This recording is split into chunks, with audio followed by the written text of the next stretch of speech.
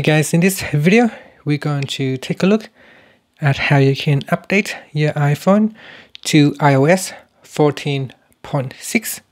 So first, let's go back to your home screen by pressing on the home key at the bottom of the screen.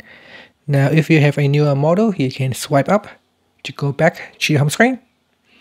Then in here, what you want to do on the home screen is tap on Settings and then tap on General, then tap on Software Update, and then the phone will proceed to check for the latest update. If there is one available for your phone, it will allow you to update to iOS 14.6. Now at the moment you can see my phone is currently downloading the software to iOS 14.6, and once it has downloaded, it will proceed to install the update. So you can see here, you can see some information about the new iOS 14.6. It includes the option to unlock iPhone with Apple Watch while wearing a face mask, adds support for AirTag, and introduces separate skin tone variations for emoji with couples.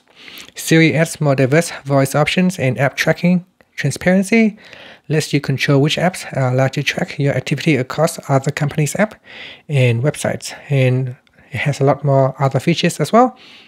So it is worthwhile updating to iOS 14.6. Now, this device here has already been updated. So you can see it is 14.6 on the iPhone 8.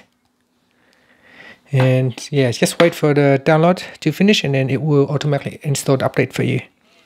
And that's it. That's how you can update your iPhone to iOS 14.6. Thank you for watching this video. Please subscribe to my channel for more videos.